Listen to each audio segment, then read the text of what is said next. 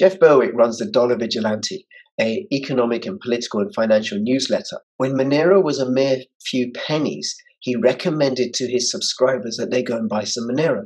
Monero currently, at time of recording, is $152.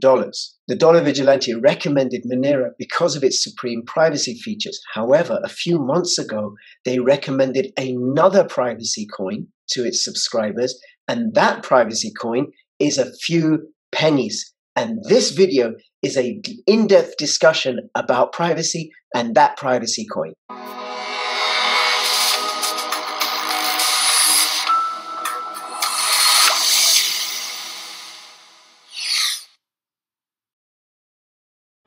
Take the first step towards online privacy. Get NordVPN. The Dollar Vigilante also recommended Bitcoin to its subscribers when I think Bitcoin was a few dollars, and they also recommended Ethereum to its subscribers when Ethereum was also at the beginning of its history and was very, very cheap. A couple of years ago, the Dollar Vigilante launched the Crypto Vigilante just to focus on cryptocurrencies. Now, the Crypto Vigilante is headed up by Rafael Laverde. He also has a YouTube channel. I shall have the links to that and the Dollar Vigilante and the Crypto Vigilante in the description below. I am a subscriber to the Dollar Vigilante. I find it very, very useful, and you might want to take a look for yourself about subscribing to that service. This video is an interview that I did with Rafael with Lutz. Now, Lutz is one of the team at Pirate Chain, and I am one of the team at Pirate Chain, and this is an in-depth discussion in what Pirate Chain is, the importance of privacy, and what makes Pirate Chain so distinct and special, so much so that the Dollar Vigilante and the Crypto Vigilante have recommended this privacy coin for its subscribers. Now, this video was recorded a few days ago. It's already appeared on Crypto Vigilante's channel, and I am, with his permission, reproducing it on my channels. I'm also involved with Pirate Chain. It is a decentralized proof-of-work coin with a decentralized community organization. Any questions or comments, put them in the description below. Please subscribe, follow me on Twitter, CryptoRichYT, join my official Telegram announcements channel. If you're watching this on YouTube, come over to BitTube. Because of YouTube censorship, you can also find me on Bitchute and on Library. What up, Vigilantes? Today, I have the pleasure of having two very important guests on the show, and they're important not because maybe you've heard of them, but because of what's going on in crypto that really takes me back to the old days. And for that reason, I wore a very special shirt that has a story. This was a shirt from a conference in Russia that occurred during a time where Bitcoin was not allowed in Russia. So don't ask me how I got this shirt, but let's just say that the dream of going to the moon with crypto stopped by any BS. And so at the time, Bitcoin was thought to be private enough. And as you guys may know by now, Bitcoin unfortunately has shown itself not to be as private as we once thought it to be. After the development of blockchain analytics, we have come to realize that Bitcoin is not private at all. And at the Crypto Vigilante, unfortunately, we're forced to call it a surveillance coin because it's a transparent blockchain. And as mimetically indicative of this shirt, you can see that the Petrushkas, or whatever you call these little Russian dolls, right? They were a symbol of the encryption and the privacy, right, within Bitcoin that no longer really exists. We can't call Bitcoin a privacy coin. So today, I want to introduce you guys to a project that's pretty new, and it's a project that it's still a baby project.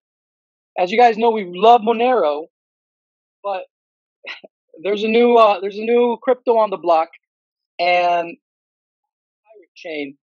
It's a baby coin, and it takes a lot for us ever to back a coin at the Crypto Vigilante, or to actually, say it is a good coin, because it takes for us a long time to do fundamental analysis and a lot of thorough research. It took us over a year of research and of really understanding the community, the technology, the crypto economics, and everything regarding this coin, to the point that we were like, wow, this is truly a gem.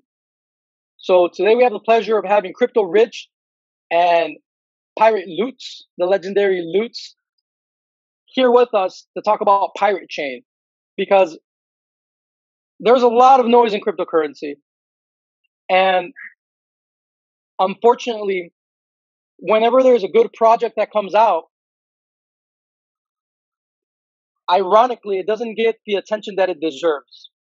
And so it's almost a moral imperative to talk about things that matter, because that cypherpunk dream has never died, and that's why we're here. And Crypto Rich, welcome to the show.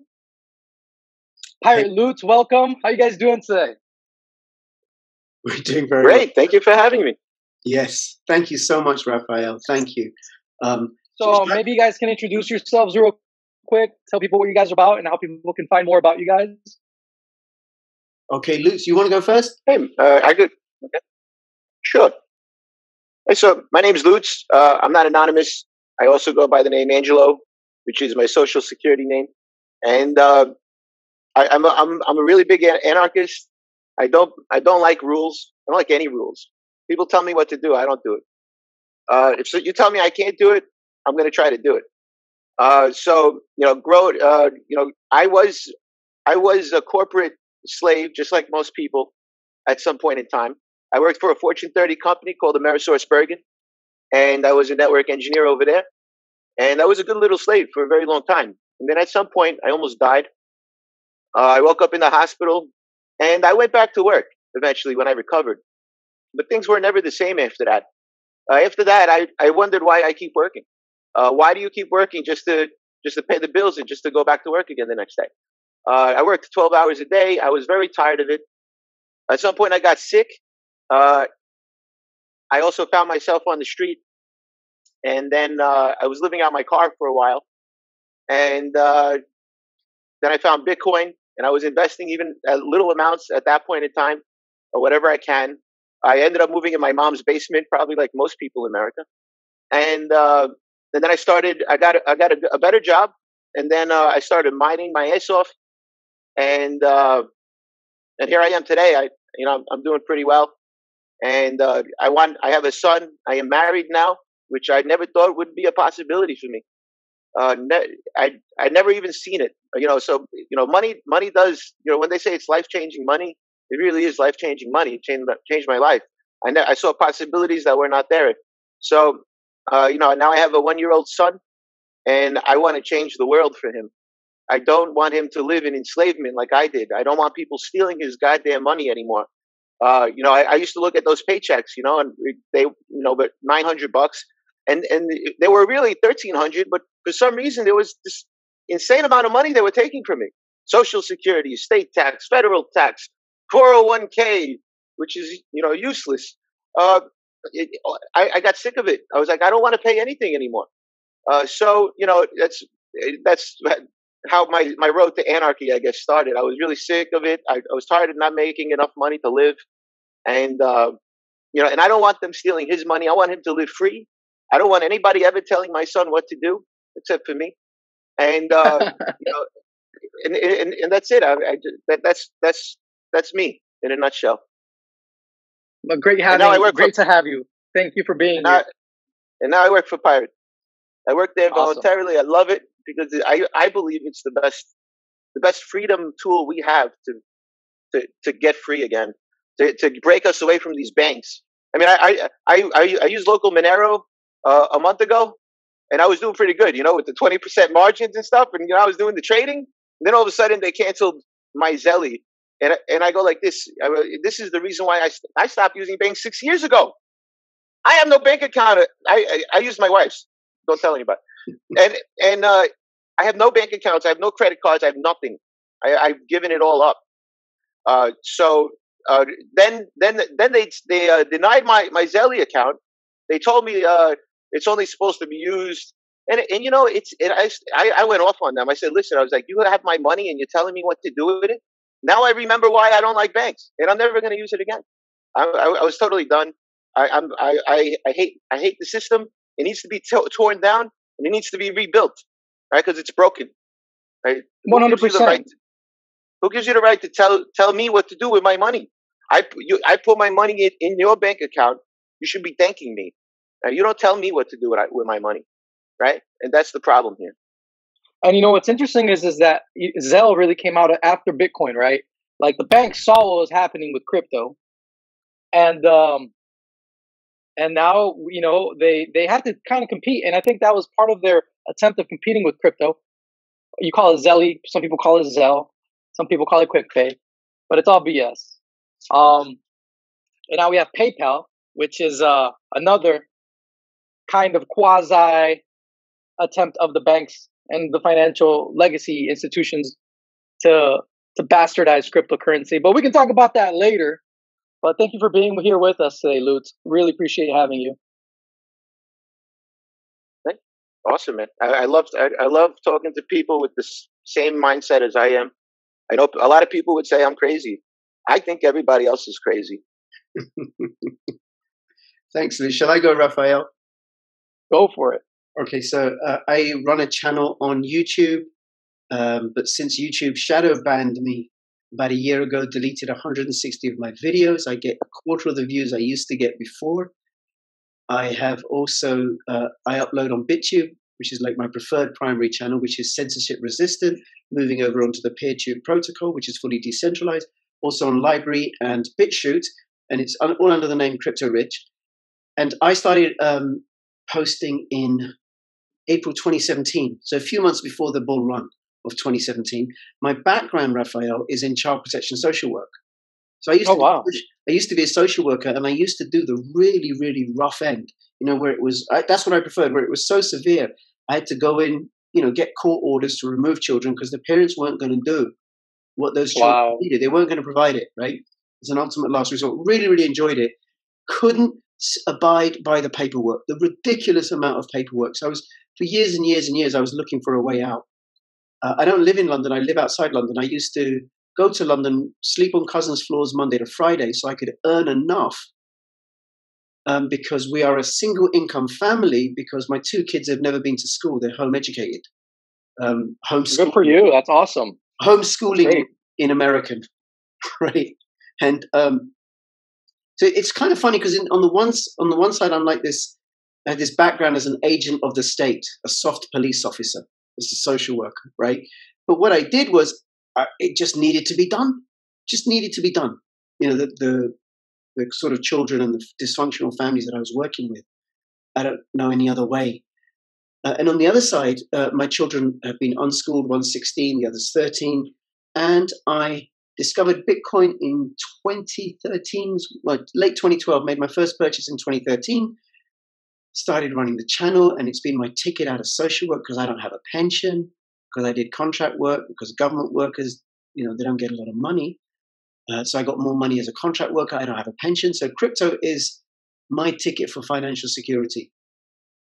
And I think for me, I think it's a paradox that while I had this role, which is incredibly intrusive, the rights and the powers that I have or had as a social worker to go into people's houses, the flip side of that is I am all for privacy. All for privacy. You cannot have freedom without privacy. The law with regards to home education in Britain is very, very liberal. In England, it's very, very liberal. I don't have to tell the government anything. They don't need to know. I don't have to register them anywhere.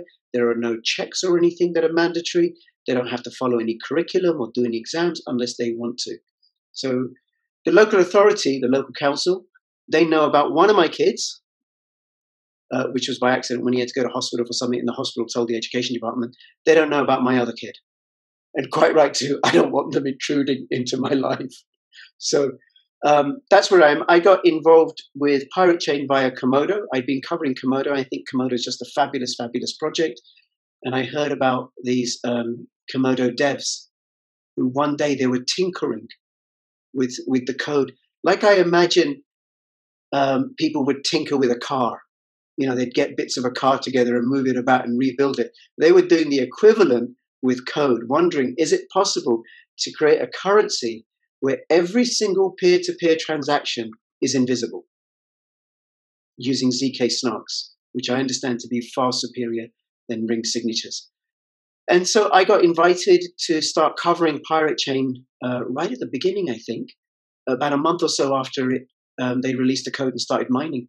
And ever since then, I've been regularly involved and regularly covering it. I think it's great. No privacy, no freedom. If I don't have the freedom to withdraw myself from the public sphere, then I'm not free. I'm just in a panopticon. So that's me, Raphael. That's what I've got to say. Thank you for being here, Crypto Rich. And I'm honored to have both of you guys here. So, like, if you're watching this right now, I think you guys just heard two stories of two individuals in the market that, they express who they are. And I want you guys to take this. When we're in crypto, we know that the world is at the jaws of tyranny and that this is do or die. And you're seeing two gentlemen here telling you that they are completely committed into cryptocurrency. This is the type of cryptocurrency enthusiast, cryptocurrency adopter that the vast majority of early adopters and people that are coming out of the legacy tyrannical financial system, this is what they're finding. They're finding freedom. And so it's important I want to draw emphasis on that, because right now in cryptocurrency, we're seeing something legendary, which is that it's a manifestation of what is to come. And I'm going to do a video of this in the future, which will be titled The Nakamoto Consensus Part 2 Explained. And we're seeing the Bitcoin Cash blockchain being defended by its miners to the end. And there's a hash war happening right now. They're destroying an enemy that they saw trying to sabotage their blockchain from within. And so the way that these gentlemen here, what they represent that enthusiasm. And in the future, we're going to be seeing, a lot of effort to protect and to save and to carry on these precious blockchains, right? These things are, these blockchains are precious, and people will be defending them to the end, right? And we're seeing a manifestation of that right now, and it's beautiful. So thank you guys for sharing that. I just wanted to throw that out there because it's a lived example of a group of people that saw their blockchain be attacked. And right now, if you look it up on Twitter, for example, it's voluntarism.dev. He and his friends are protecting the Bitcoin Cash blockchain, and they're not just protecting it; they're tearing the competition up. So they're making them run, and they're chasing after them and destroying them. It's beautiful to watch. So unfortunately, Bitcoin Cash is not as private as we would want to be, but Pirate Chain definitely is. So people right now watching this are asking themselves, well, what is Pirate Chain? What is this cryptocurrency? You mentioned ZK Snarks. ZK Snarks is based on on zero knowledge proof. So maybe if you guys can explain what that is, what type of technology this is, and why ZK Snarks is different than something like Monero. Okay, well, ZK Snarks. I'm not that technical, but I could tell you that it is the latest in the cryptographic algorithms. You could show something to somebody, and they would never know who you are using this cryptography. And we shouldn't really get too technical. So this is the way it should be. Monero has a shuffling system. So ours is totally it gets cut off totally. There's no possible way to figure out who's on the other end of the line. Let's say you're on a telephone, but if you're on a telephone with Monero, your call is just being shuffled between 12 other telephones, and at some point in time, maybe when computers get better, that'll be figured out. And you know what? When quantum computers come into play, that could even ZK Snarks could probably be figured out, to be honest. But I don't see that happening for at least 10, 20 years. Even though people say there's quantum computers out there. So think of it like this: Monero is shuffling and doing the shuffle, right? Which means that something could be unshuffled, right? And then with Pirate, when you send something, it goes into the abyss. There's no way someone's going to find that unless you give them what's called a viewing key, which Monero has as well, which allows you to do business with people. So if I'm doing business between me and you, and it's nobody else's goddamn business who you do business with, right? Just me and you, we do good business together for hundreds of years after that. I give you a viewing key, and there's your receipt. You'd be able to track the transactions only if I give you consent using a long key algorithm that's generated in the wallet. Other than that, if I don't give that to you, there is no block explorer that could tell you the business that we're doing. There's no way to trace it, and that's why I love it, and I love the fungibility of Pirate on top of it. But that's a different topic. Yeah, I love that optional disclosure that you just spoke about with the view key. So, Crypto Rich, would you like to add to anything that Yeah, Luke if I said? can use a metaphor. So supposing you and I are going to do a transaction, Raphael, how it works with ZK Snarks is I don't know your identity and you don't know my identity. But let's say I've got this box and it's got a certain amount of coins in, and nobody can see what's inside this box. And it's similar with you. Nobody can see what's inside your box and where it is or the address of it. However, you and I can agree to communicate over the Pirate Chain protocol such that we're both satisfied. And this is the details of the tech that I can't explain, such that we're both satisfied that the transaction is real and valid and it goes across. And then, like with Bitcoin, when it goes from one wallet to another wallet, everybody can see that. Or it went from this wallet, it was 20 Bitcoin to that one. How it works with Pirate Chain is, and I anybody watching this, go check out the Pirate Chain Explorer. Once the coins have been mined and are in the first wallet, after that, nothing. There is nothing on the blockchain. It goes into the first wallet, and that's for auditing purposes from the miner. So you know that the miners aren't rigging the system by mining lots and lots of extra coins, right? So it goes in, and then after that, you don't know how many's in the wallet, you don't know how many have gone out, where they've gone out, how often, what time, nothing, no data. It's like the abyss, like Luke said, right? So when you and I transact, you and I know the transaction is happening. You know, it's the blockchain equivalent of you and I meet somewhere. I give you $20. Nobody else, there's no one witness to that. Nobody else knows it happened. It's just between you and I. So that's the level of privacy that Pirate Chain offers. And what happens with Monero, my understanding is, it goes from the address from this box, and then it fabricates all these other addresses. Luke said 12. I don't know exactly how many, right? But it fabricates that it goes, different parts of it go through these different 12 addresses, a little bit here, a little bit there, a little bit here. But that can all eventually be tracked because it's to do with the anonymity set of both. So if you have 10 transactions and 9 of them are anonymous, or you just have 10 transactions every day, say with Monero, every day 10 transactions, you can over time work out the source, which ones go where and where the addresses are and everything, right? With data analysis, it is theoretically possible. Easier with optional privacy coins like Dash and Zcash. With Pirate Chain, the anonymity set is 1,000 or 1,000,000. It's infinite. You can't work it out. Infinite. I'll go with you, Lutz. Yeah, it's infinite. So Monero has a static anonymity set, right? And with Pirate, every single time a transaction is done, it increases. And looking at the future, and this is why I love Pirate, is because it has an ever increasing anonymity set. At the moment, I think we're at 300,000 and Monero's at 50,000 on the anonymity set. You could go to DexStats. Wow, yeah, that's beautiful. Thank you. I did not know this. This is great. Wow. I'll give you the link. So it's anonset.dexstats, DEX stats, STATS.info. So it's live. You can see the anonymity set live there.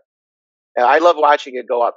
Last month it was 250s. With all the transactions going on right now, with the trading, it's at 312. Yep, 300. Oh no, I'm sorry. It's at 221 right now. It got a little lower, but you can see it live. It's pretty cool. That's still way more than Monero's ever had. And think about this. And this is where I'm going with the future. When real pure DEXs, not these half-assed DEXs, I call them H-DEXs, right? Half-assed DEXs. Because there's a lot of different components to a DEX. You got your order books, you got your gateway, you got your matcher, right? There's a lot of components to a DEX. So when people say I got a DEX, it don't mean it's a DEX, right? Most of the time, it's some type of token proxy. We'll use our token in place of yours, and that's what's traded on the DEX. Now that's not a real DEX. It's not a true DEX. A true DEX is I send it to you and it sends it back. It's pure. There is no token in the middle doing the work. So think about this in the future when true DEXs and Atomic DEX is a true DEX. Surely technology is a true DEX, but it's all GUI. It doesn't have a GUI. It's all like command line, so it's not easy to use right now. But it will be one day. Pirate DEX will be a fork of Surely, by the way, and once there's actual trading going on, and they're real trades, because at the moment the only thing that counts on these sexes, the centralized exchanges, is the deposits and withdrawals in and out of the exchange. That's all that the actual blockchain sees. The trading isn't on chain, right? But with a real DEX, all the trades are on chain. Every trade that's done is on chain. So what happens to Pirate's anonymity set is, if all those trades on a real DEX starts happening, it's going to be ever increasing. The more trades that happen, it'll be on chain, and the on set will consistently go up and up and up, because now all the trades are being done on chain. Does that make sense? Oh, that's incredible. Yeah. And I mean, just recently, Monero raised money. In 3 days, they were fully funded to be able to have atomic swaps to start the development of atomic swaps between BTC and Monero. So we expect a lot of liquidity coming into privacy coins. And now, privacy coins, guys, let me just say this for those of you watching. It's not just about privacy, guys. Fungibility, which is the property of money that allows one unit of account to be interchangeable for every other unit of account, is what gives a currency utility. The moment that you take away fungibility, which is it's a fundamental property of money, if you take away fungibility from a currency, it loses its utility as currency. This is very important. So a $10 bill is always a $10 bill, right? A 1 ounce of gold is always a 1 ounce of gold. No one ever. Imagine if you were to pay with a $10 bill at the store, and someone were to tell you, hey, I can't receive that $10 bill from you because somewhere down the line, someone else used it for something that was illicit in some jurisdiction. Not you, but someone 50 transactions ago that you have nothing to do with did something with this $10 bill. We can't receive your money. So lack of fungibility is something extremely horrible for a currency, and that's what we're finding in the vast majority of cryptocurrencies. So the future of cryptocurrencies are privacy coins, which for the Crypto Vigilante team, they are true cryptocurrencies.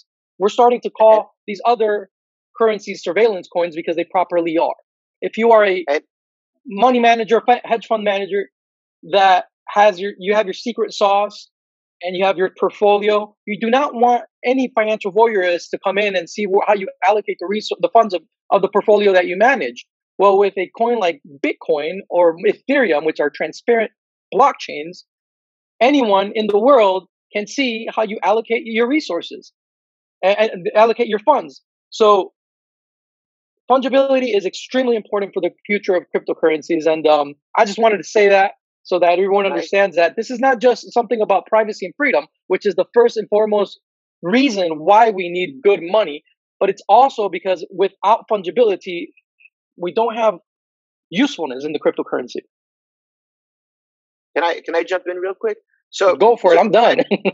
so anybody that knows, that's a libertarian or follows Ron Paul, gold is money, right? Gold is money. Right. So when Ben Bernanke said that gold is not money, everybody was all crazy, right? All the Ron Paulers, because gold is the real money. What you could do with gold and this is just to explain fungibility a little bit to you. You pay me in gold, in a gold nugget for a service or whatnot, and I take your gold. All right. So even if what you gave me, what we traded for was illicit, it was against the law, right? It wouldn't matter. Because I can melt that gold down and make it look like something else and go pay for it, use it as payment somewhere else, and nobody would ever know where that gold came from and how it was used. And that's fungibility. Pirate, you could get pirate all day long and nobody could trace it and nobody could tell you what it was ever used for. And why I got into Bitcoin in the beginning was because I thought it was untraceable. I thought this was the money that everybody, that I could mind my own business with. Right, and everybody can mind their own business with. You don't know what I got, and that's the whole point. Reason why I got in it. You don't need to know what I got, right? Do I know you? I don't know you, right? So ever since then, I don't even look at politics. People say, "Oh, I'm a libertarian." I don't care. Don't put a title on my head. I dare you put a title on my head. All right, don't ever do that. All right. So just money is money, right? Something of value. I give you something you like. You give me something I like. We do good business. That's the only thing that matters. Honestly, I think we should go back to sheriffs and bounties. Just one sheriff in town and make the whole community the bounty hunters, right? So if there's a bad person out there, you know, and he doesn't. I mean, he doesn't. I'm talking about real bad people, like people that murder other people for no reason and crazies, right? You got the whole you giving everybody a job. You know how many people out there with guns come in and be like, "Yo, I got this jackass over here, and yeah, I heard he killed a couple people, and that's it." And you throw him in jail instead of paying all these officers out there to do, I don't know, eat donuts. I don't know what they do, honestly. And they do nothing. They do nothing. They do nothing. Look, man, especially in any big city, they do nothing. Like in so many cities in the world, if you lose your car, you're better off calling the cab company and putting a bounty for the cabbies to go around the city and, hey, I found your car. Yeah. No, it's ridiculous. I mean, we could talk about this for days, but no, I'm mind boggled. I was just talking about this before the show. I'm mind boggled with how inefficient law enforcement is. But whatever, that's another topic. But sorry. There's something that I think is in the background that I can bring it back to Pirate Chain, because Lutz, when you were talking about going back to sheriffs and bounty hunters and stuff, right? You're talking about decentralization. People making choices and determining their livelihoods and having agency at the grassroots level. And Pirate Chain allows for that because it can't be controlled and managed by outside agencies. Even if regulators and governments, they shut down sexes and they tell the sexes, you can't have privacy cryptocurrencies. Well, no problem, because we got DEXs now. And it's that spirit is also there within the organization of Pirate Chain. There's no company behind it. There's no organization. Lutz and I, we're volunteers. We are involved because for us, it's a labor of love. And that's the case with everybody. So it's when it launched just over 2 years ago, no pre-mine, no development fund, no fund for the team. It was just they released the algorithm, people started mining it, people got involved who wanted to be involved, and then people get involved at whatever level that they want to be involved at. Bravo. That's spontaneous order right there. That's beautiful. Wow. It's incredible. This is like, I'm so happy you brought her around, because look, they are taking that away from Bitcoin. The ability to have that grassroots, bottom up, like organizing of the people. I mean, the Bitcoin blockchain itself, with all of its faults in it being completely transparent now, it still allows you, if people were to use it properly, it would still allow people to organize from the bottom up. In the whole Bitcoin debate, I'm a big blocker, right? So I have my own opinions, right? But the TCV team, we all have different opinions regarding this topic. But they're taking away people's agency even within Bitcoin. So like now we have PayPal coming in, and they are pretending to be selling people Bitcoin when they're not. So even if this gets this channel kicked out of YouTube, I don't care. PayPal Bitcoin is not Bitcoin. If you don't own your Bitcoin, it's not Bitcoin. If you don't hold the private keys, it's not your Bitcoin. It's not your Bitcoin. So if you are getting into cryptocurrency and you're excited because PayPal is finally, for the second time actually, taking in cryptocurrency, then see it as a cool sign, but don't use PayPal for cryptocurrency. Control your private keys, and then you will have possession of your cryptocurrency. But yeah, Raphael, can I just say that for those that don't understand, if you're kind of new to crypto, what Raphael was saying is, if you buy Bitcoin through PayPal, you cannot take the Bitcoin outside the PayPal system. It's closed, which is completely antithetical to the whole spirit of Bitcoin and blockchain. For all we know, all they're going to do is print lots and lots of extra Bitcoin, fake Bitcoin inside the PayPal closed system, and people are going to think it's real Bitcoin. Proxy Bitcoins, proxy tokens. Simulation Bitcoin, as I like to call it. Fiat Bitcoin, fiat coin. That's what it is. That's what it That's is. the difference. Yeah. I wonder how they can be held accountable for all the coins they say they have. Well, they're like banks, right? They're supposed to have a certain amount. They're supposed to have in reserve what they get, what they sell their clients, what they give their clients. They're supposed to have that actual crypto in reserve. They're banks. It's like the bank, like you're dealing with Fiat 2.0. That's not if you want to use crypto, you have to manage your own private keys. And there are amazing wallets out there. We really like Exodus for anyone that's getting started. Exodus.io. We think it's an incredible wallet.